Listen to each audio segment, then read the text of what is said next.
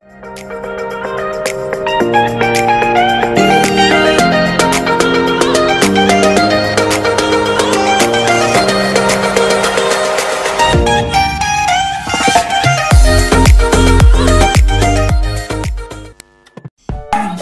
guys, magluluto tayo ng ginisang sardinas na may pechay. So, igigisa natin siya. So, nag-ready ako ng sibuyas at saka bawang. Igigisa muna natin yung itong sardinas. Ayan, lagyan natin siya ng pechay.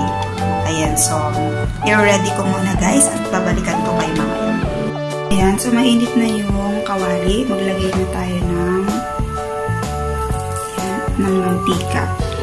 Konti lang po.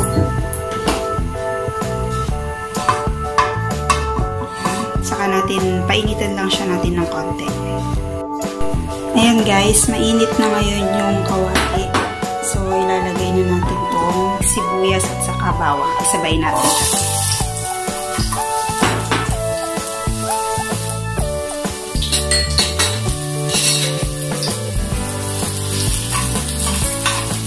Tantayin natin siyang maging brown.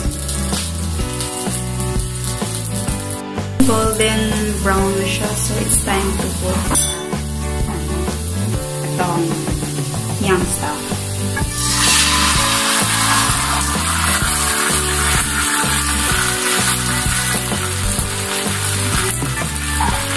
So, gigisa natin. Ayan guys, nandiyan na siya. So, antayin natin siyang kumulo. Saka natin ilalagay yung pechay. A few moments later. So, ayan guys, kumukulo na siya. Ayan, haluin lang natin. Saka natin ilalagay natin itong pechay.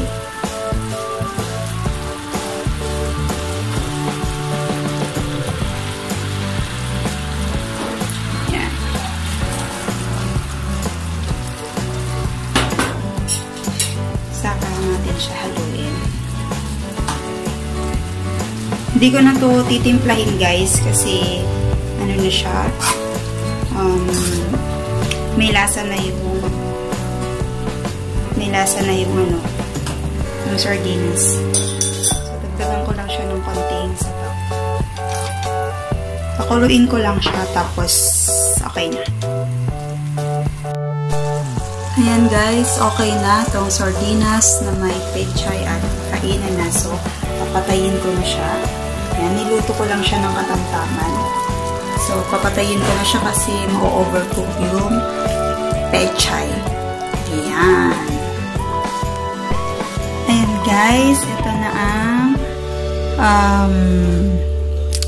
sardinas na ginisang sardinas na may pechay at ayan, ready to eat na guys. Thank you so much at sinamahan niyo ako sa aking pagluto ng aking dinner.